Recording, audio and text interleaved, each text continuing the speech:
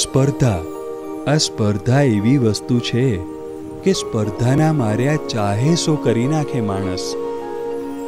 સ્પર્ધા કે મારા કરતાં આગળ વધી ગયો છે, હવે પાછળ પાડવા જ જોઈએ, એટલે પાછા પાડવાનો પ્રયત્ન કર્યા કરે. સ્પર્ધાના વિચારો બહુ આવે ને નજર ગમે ત્યાં પડે, જ્યાં જ્યાં નજર પડે ત્યાં કમ્પેરિઝન થાય ને પછી એમાંથી સ્પર્ધાના વિચારો બહુ.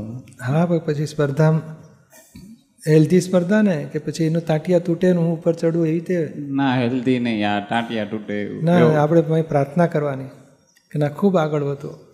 નિયમ કેવો છે, જેટલું એની માટે ભાવ બગાડશો કે એ પડે ને હું આગળ વધું, તો કુદરત તમને પાડશે ને એ આગળ વધશે. અને એવી ભાવના કરો કે ના તમે બધા ખૂબ આગળ વધો, ખૂબ આગળ વધો, ખૂબ આગળ વધો, કુદરત આપણને આગળ વધારશે. એટલે ઈર્ષા નહીં કરવાની, પ્રાર્થના કરવાની કે ના સૌ આગળ વધો અને બધા પ્રગતિ કરો.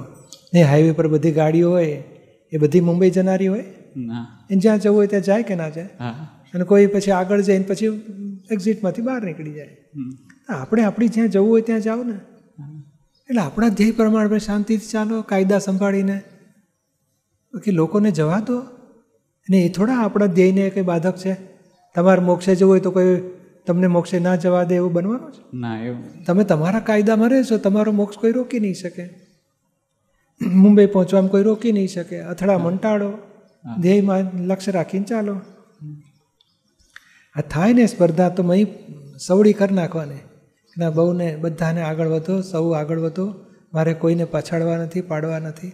દાદા કહે છે અમે નાનપણમાં સમજી ગયેલા કે બીજાના ભાવ બગાડવાથી મારું નુકસાન થાય છે, એટલે અમે નાનપણથી બધા આગળ વધો ને. હું તો કહું કે મારા કરતાં સવાયા થજો, હું કહું ને એટલે હું સવાયો થાવ. બોલો કેટલી સહેલો કાયદો છે.